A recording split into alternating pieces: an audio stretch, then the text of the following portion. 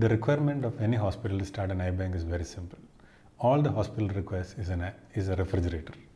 A refrigerator is enough to keep the eyes safe in a good solution for 48 hours to 72 hours. Better culture medium are available that can keep the eye for 2 weeks. But that is only in research centers where they are using the eye for a long period of time for different applications that need for research. Any ordinary eye hospital can take a membership of the Eye Bank Association of India, have a life membership card, get a refrigerator, start an eye bank. It is as simple as that.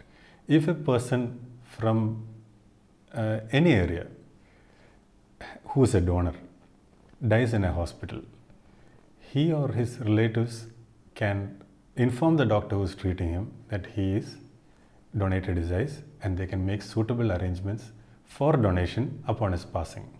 The doctor in charge of the patient can call the nearest eye hospital, where the doctor will come and take the eye and give it to a hospital which is nearby, which may be his own hospital or any hospital in other locality that has got an eye bank.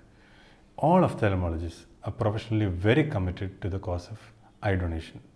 So each ophthalmologist will come to the hospital, will attend the patient who has donated his eye, and will carry out all the requirements for an eye donation.